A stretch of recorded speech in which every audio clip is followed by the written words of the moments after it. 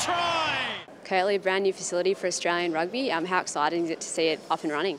Yeah, it's awesome. I think it's going to be it's going to be great for us moving forward as a rugby nation.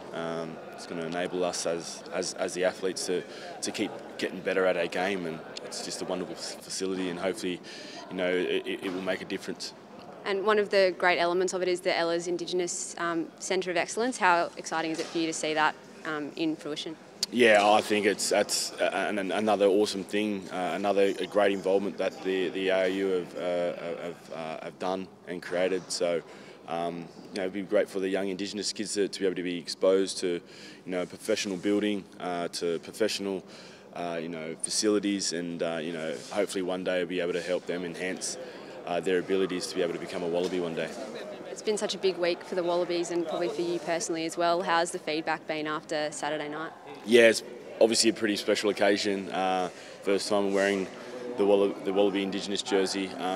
Some great feedback, positive, and hopefully we'll be able to keep continuing this as an annual event. I know we haven't really set in stone there, but hopefully we're able to get something done, and we can move forward, together. Do you guys feel like you've turned a bit of a corner getting that win off your shoulders? Definitely. Obviously, the world-class team for a reason, and for us to be able to beat them like we did is only going to give us a lot of confidence, and for a lot of young guys in our squad to being exposed, playing against the All Blacks and winning, that's definitely going to help them coming through and I guess keeping adding to the experience that we already have, and hopefully it will continue breeding this success. And just lastly, tomorrow afternoon you'll be a spectator. Who's your tip? Yeah, obviously the Wallabies. It's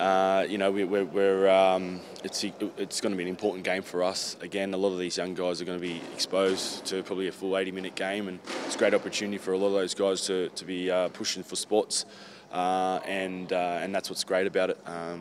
I think you'll see a lot of great tries out there from both teams, and I think it'll be a great day for rugby.